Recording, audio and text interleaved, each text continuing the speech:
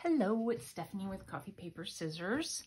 I'm on to the next part of my Hansel and Gretel journal. I don't know that I ever do it the same way twice. I have taken the book apart. If this is something that you've never done before, you can get this little golden book edge off using a heat tool, and keep your fingers away from it, and then, you know, give yourself a chance to let the glue cool a little bit, or the glue will, you know, hurt also. It takes a minute, and mine got very messy this time. I think they used a whole lot of glue on this one. So it was really kind of, if you can see, it was, you know, making a mess. Anyway, so that comes apart. There are always two staples. So you pull the staples out, and then almost always there are two signatures in the book. And then you have the little part of the little golden book that, let me just grab another one real quick, that, you know, it does this. And so the thing that I do to fix that is I take my X-Acto knife and I cut the paper right along the edge of the book board. And then I find chipboard. I have so many different, you know, leftover pieces of chipboard. I find one that is almost the same thickness, and I just kind of sit it right up next to it and feel it. So like, for instance, I take a piece of chipboard and I'll lay it here, and I was like, well, is there a ridge there? So then I'll try another one, and I try and find one that is almost exactly the same. And then I take my, heavy duty Carl cutting board, and I cut a sliver off that I've lined it up, you know, and I make a little mark with a pencil. And I cut a sliver off. I pull the paper away, and I put glue inside of that channel. So you can see here, hopefully, there's a little white spot. That is chipboard that I added. And you see how small that is? I don't know if it's clear or not. But anyway, it's there. And then I put lots of glue, and then I glue the paper back over it. And then I usually take more paper. So I always have, I have so many scraps from doing my last journal. Let me just grab some really quick. Trying to find one that's about the right size. Yeah. So I take scraps. Let me get it.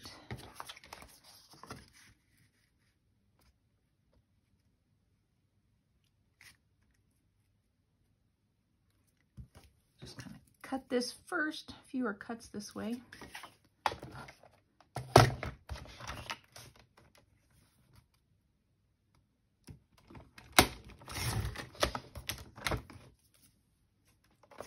And then I'll do about an inch, I'd say 1.25 inches. I'll do 1.25 inches.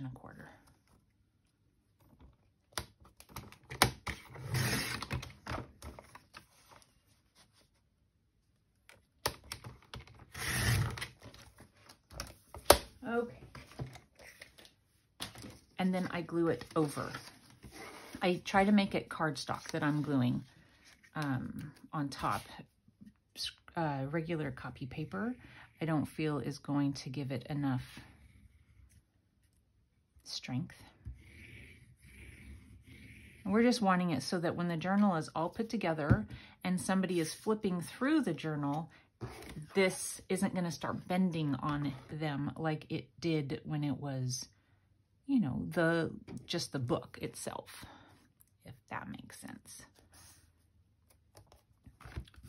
So we put that down, spread out my glue as much as possible. I need to clean my bone folder really, really bad. It's got little dried bits of glue on it from doing this.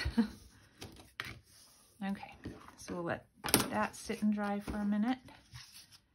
And people do this in all different ways. This is just the way I have found, it makes it really sturdy, and I don't ever feel like it's going to give out on me. It doesn't, you know, while I'm making the journal, and I'm not real gentle with it as I'm doing it, so I think it's pretty reliable. And then we're actually going to put paper again on top of this. Sometimes I leave this, and this one's in really good shape. Nobody has written on it. Sometimes I leave it, but I'm not going to leave it this time because I love the paper pack that I found for this so much that I want to use the paper. And so that's what I'm going to do. So the next thing that I have done this time, at least, so this is, you know, the beginning, this is the end. And I don't know that that's what will be at the beginning and the end, but I used this to choose a paper out of the paper pack, you know, like the colors go with the colors here. So then I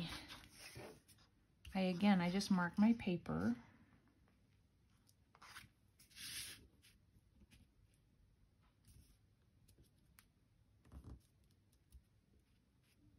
I don't want it to like overhang, you know what I mean?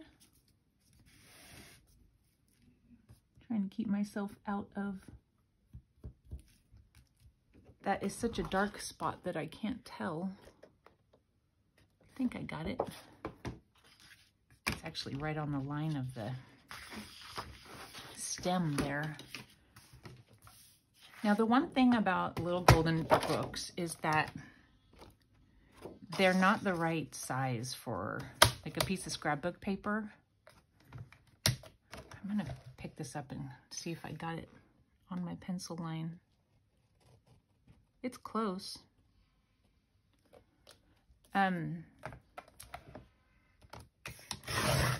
So the books are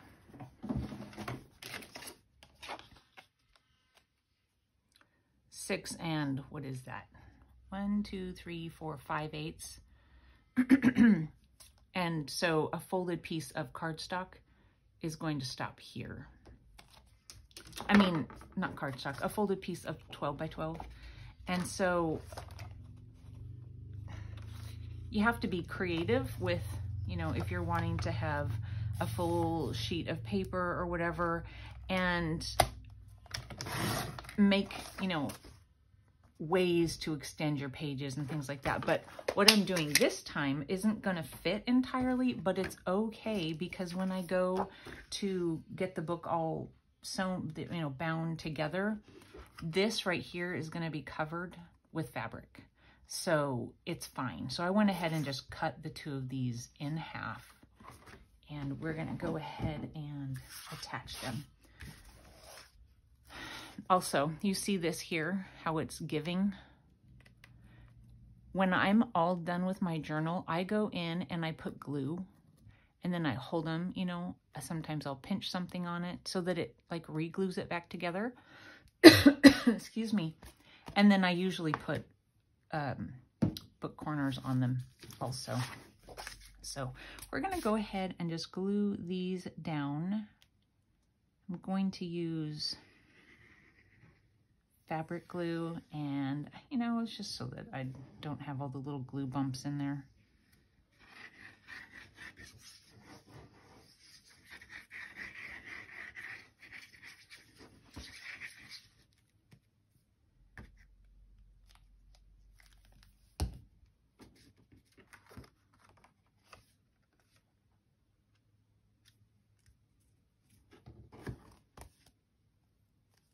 Get it lined up real good.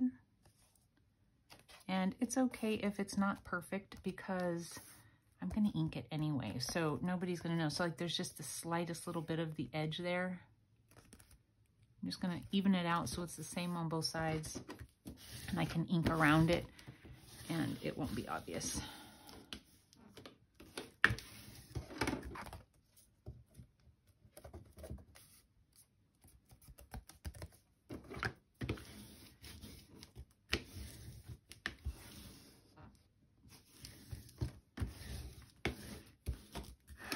Okay, and then the front side. I should have left that laying on its side.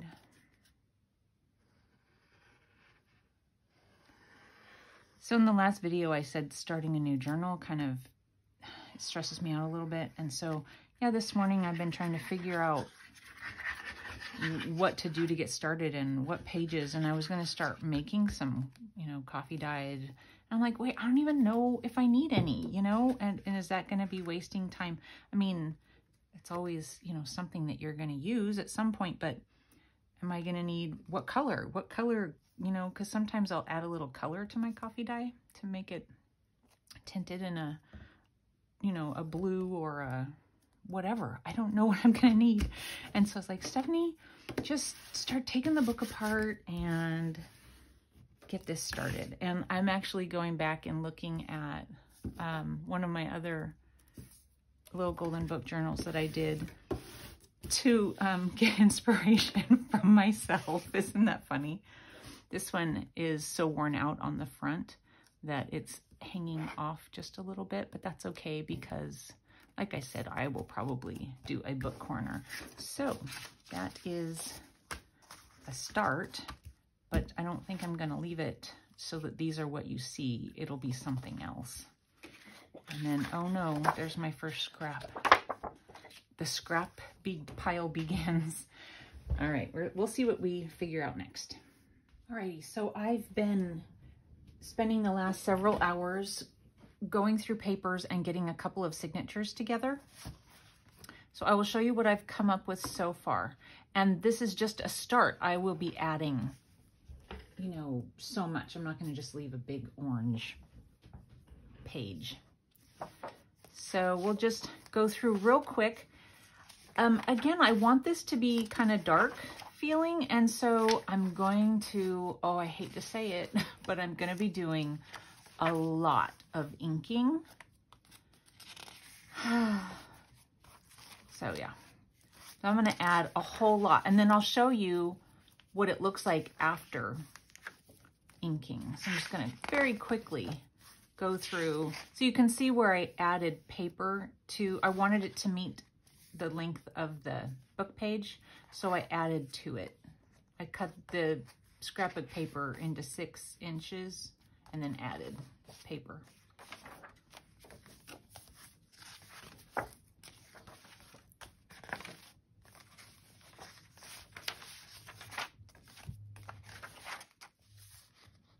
These two are exactly the same, so obviously I'm going to add or take away from or do something to make it so that those aren't hard to turn.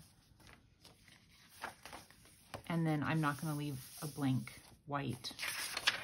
I don't know what I'm going to do exactly, but we'll figure it out. Lots and lots of pages. And then the second signature.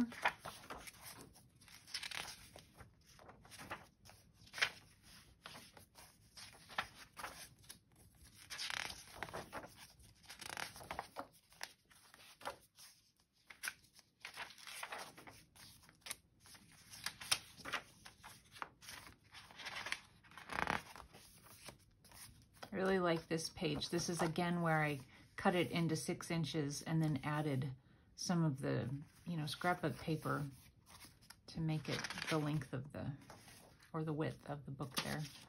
Anyway, I like the way that looks.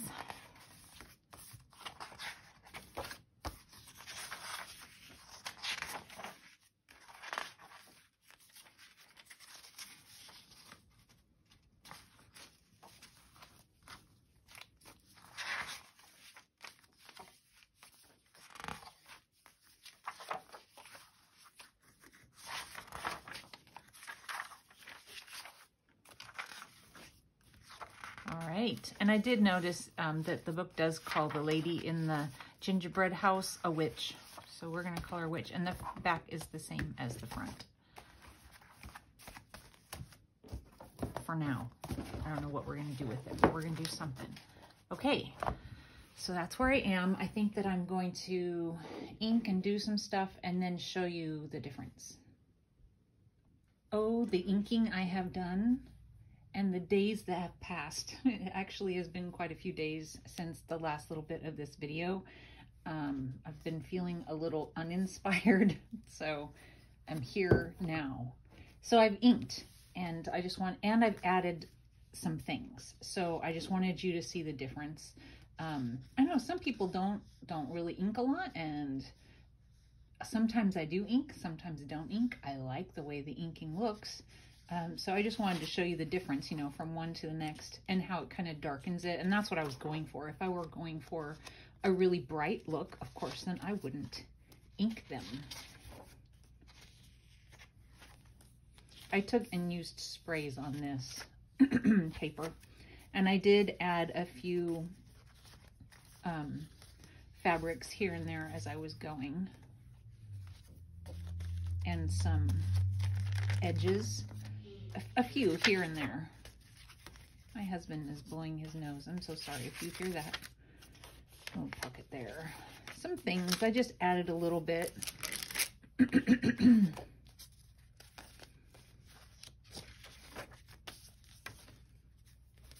Well, I mean, I added quite a bit because it took me a long time. This is a double pocket. So now I think that what I want to do next, this is a flip up and then there's a little tuck underneath it. I think that what I want to do next is go ahead and I want to go ahead and do the spine and get it all bound together, and then I will do more trims and decorating. This is a little tuck spot under there.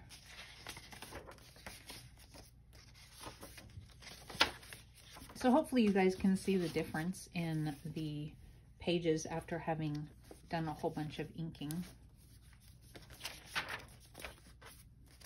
I have no idea what I'm going to be putting in all of these pockets I've created.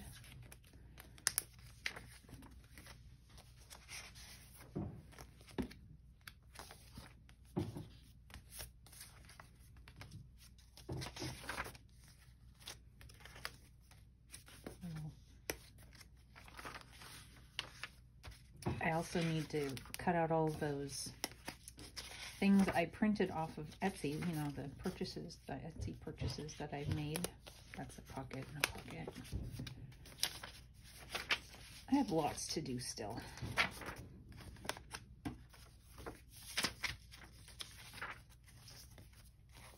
This one to flip out.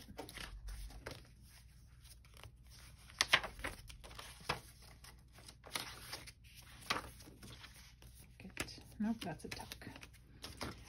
Okay, so just about there. Okay, so and then the front and back are the same. Continuity, always a good thing. All right, so it's pretty thick already, and I haven't put anything in it, you know. So I'm thinking I might go ahead and work on the spine. Okay, so I am going to glue together just the inside. I'm not going to do the outside yet because I want hidden threads on this, I believe. So this is what I do, and people do it differently. I take my fabric and I do a layer of heat and bond, and then I do a layer of tissue paper onto the heat and bond, because it gives a really good barrier for your glue not to seep through the fabric. Now, some people say that the glue doesn't seep through the fabric. I'm just doing it for an extra layer. So do it if you want, don't do it if you don't want. It's just what I do. So the first thing is I glue down this is going to be a 3-inch spine, which is pretty big, but since it's already really fat just with pages, I figured, I haven't used this today, and it really doesn't want to come out. I'm figuring it's got just one little lump in there that's preventing it. See if I can find a needle really quick.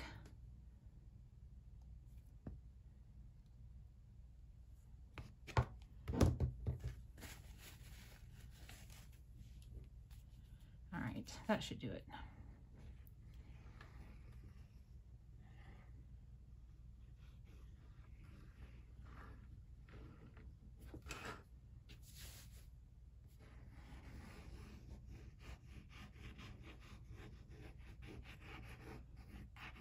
I'm really having to squeeze on this. I'm sure you can see I'm white knuckling it. Okay, that's lots of glue. And maybe that's why I have a problem with seepage, but anyway, it doesn't go through when you do it like that anyway. But as I said, do it as you would normally do it if this is something you've done lots of times.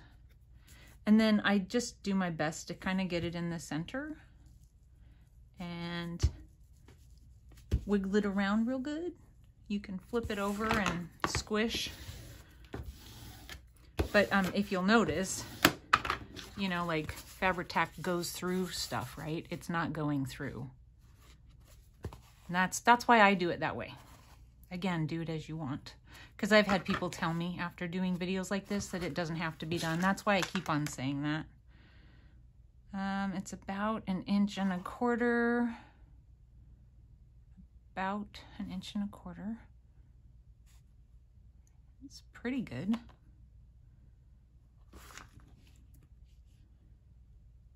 I did a pretty good job of guessing. Looks about right. And then I glue down my pages. So my covers. Now I want it to be like this. This is what I'm going for. So you have to make sure that the front of the book is on this side and the back of the book is on this side, so that when you pick it up, it looks like that, front and back. If that makes sense.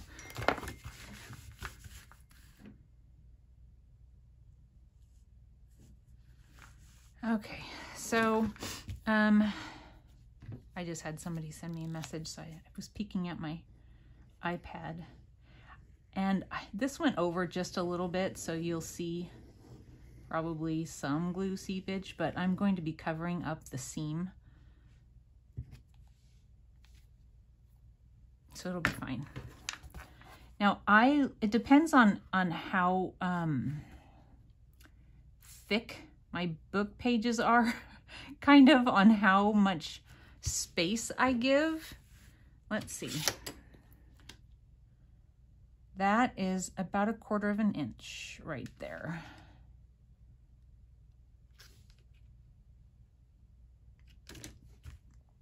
And then also, you want to make sure it's straight. Now, let me see where I am in the camera. You can see how my these things have little lines. I checked with a ruler and they are straight.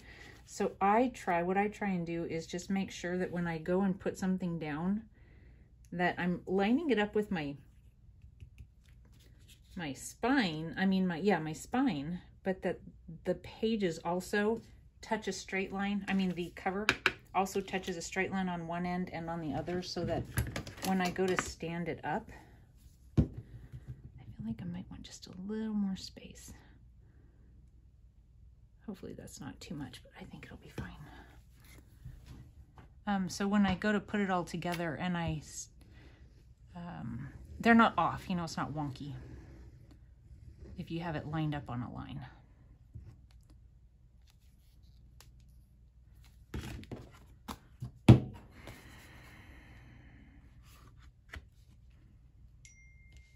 Somebody's asking about a pie that I made quite some time ago. So if you like pumpkin pie, try making it with butternut squash instead, and it's delicious. I'm just saying. Actually, it's better. I like pumpkin pie just fine, but you know, when you've had something so many times in your life and you're like, I could care less if I ever have another bite of pumpkin pie. That's kind of how I am at this point. So I open it up. Now see where I haven't done any? You see the seepage of the Fabri-Tac? That's where my heat and bond and my tissue paper stopped and the glue is seeping through, it's okay because that's going to be covered. Just this edge, I'm going to cover it with something because it's just a cut edge of fabric. Because this is as much fabric as I had width-wise. I wasn't able to tear it and all that kind of stuff. But anyway, so there we have this. That will be plenty of space for my pages, which have gotten so long. When your signatures get really, really thick, it makes the pages stick out more. And I could still move them if I need to, I think. Fabri-Tac takes a second to dry. This one may not move.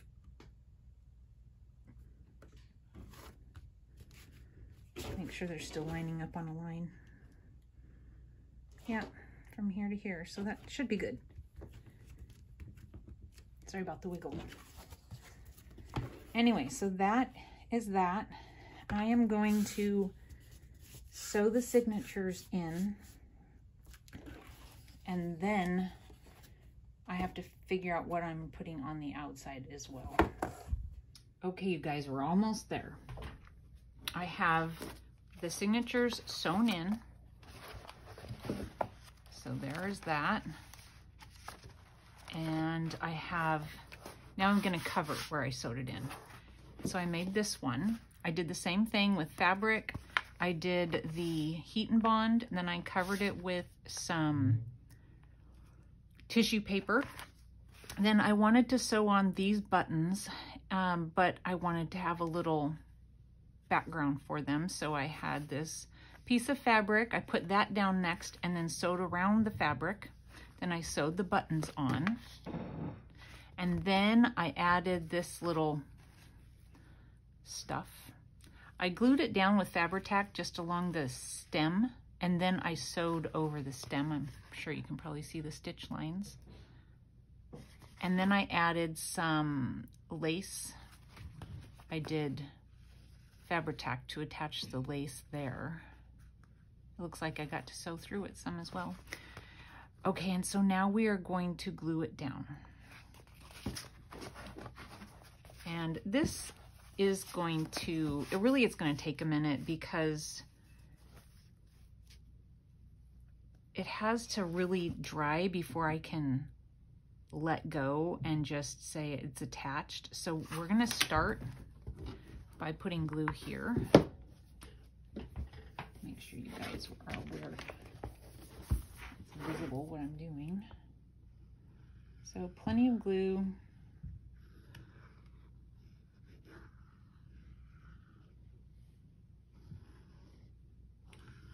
And let's see, I don't know what I was gonna say. I was gonna say something.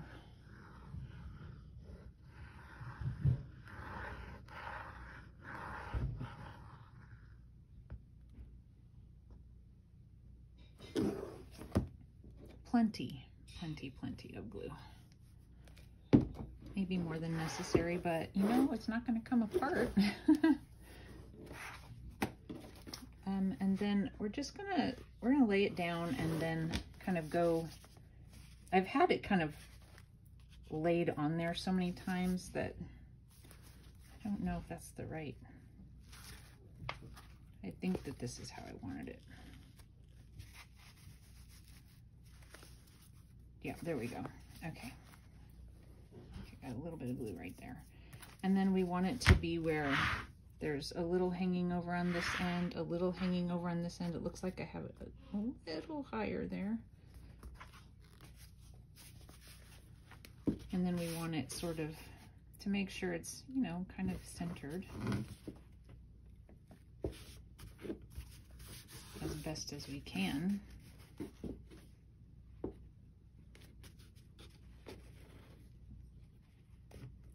Does that look okay to you guys?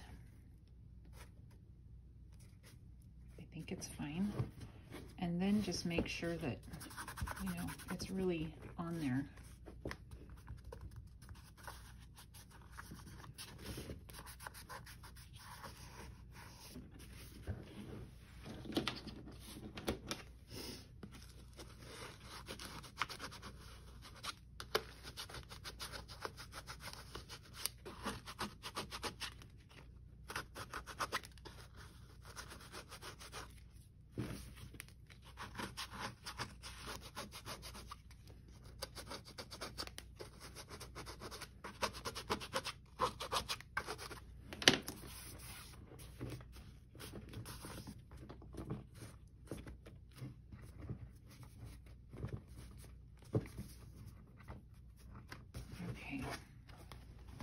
And then I'll go in and put glue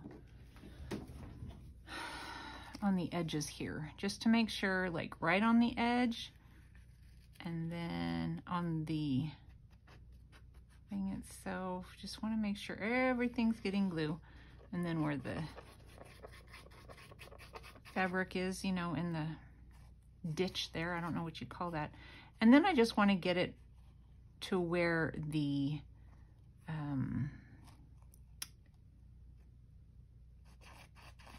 where I can see the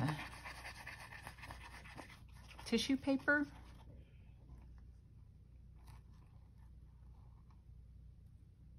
And the lace all glued down. Now I'm going to have to do this on both sides. Cover this for a second. I have so much glue poking out of it that it's not gonna, wood's not gonna go on well. I really want the fabric from the inside and the fabric from the outside to attach to each other. So it's gonna be quite a while of me fiddling with it until the glue is really dry, which of course I will not make you sit for.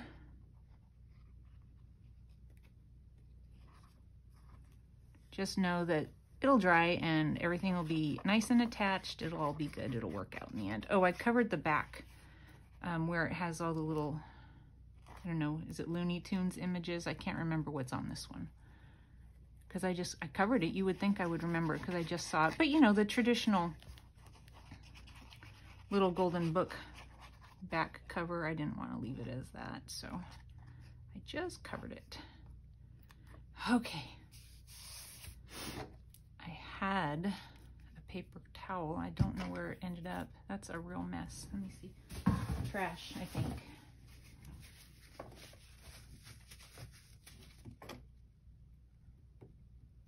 Okay.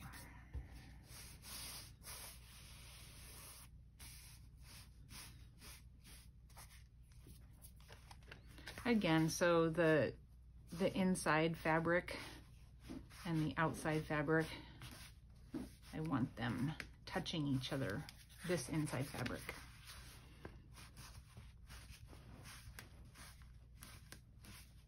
So that's what I'm going to be doing for the next little bit. Our cover is done, but yeah, I'll just sit here and mess with it to make sure everything's good and attached. So there we go. That's our progress so far. We'll see you soon. Bye.